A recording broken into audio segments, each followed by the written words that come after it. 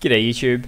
This is just a quick video to show you guys how to send a command to Notify Send, a small application that's typically used on Linux Mint or Ubuntu.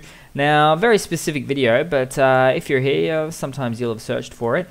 Now, just say for example, earlier this morning, I wanted to put this command through to a Notify Send, and a Notify Send of course is, here we go, Notify Send, let's just do hello. We'll see at the top, it brings up hello.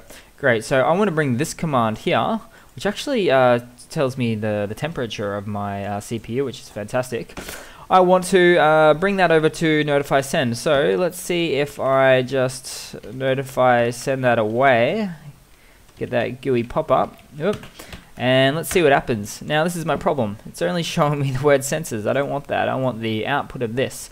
So it's pretty much an echo situation, I guess you might find here, where we actually go Notify Send, put all those details in, but instead let's do the $, open brackets, and let's just put that in between brackets there, and let's see what happens now.